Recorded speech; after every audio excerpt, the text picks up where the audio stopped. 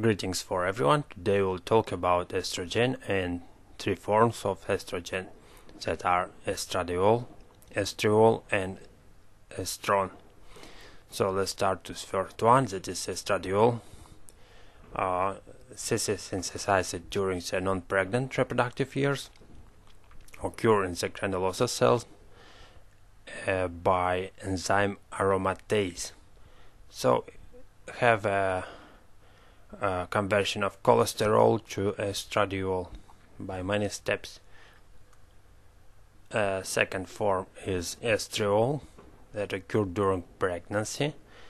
It occurs in placenta because placenta have a sulfatase enzyme, and conversion is from dehydroepiandrostenedione sulfate to estriol. And the third form is estrone that occur after menopause. Conversion is from androstenedione to estrone. It occurs in the peripheral tissue, but the important point is that the androstenedione source is adrenal glands.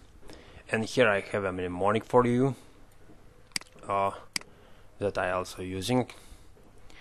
First one is estradiol, also duo or two person, and here you see a trio or three persons.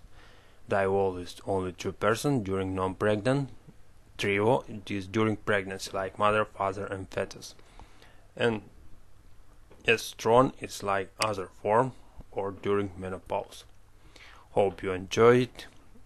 Thanks for following me.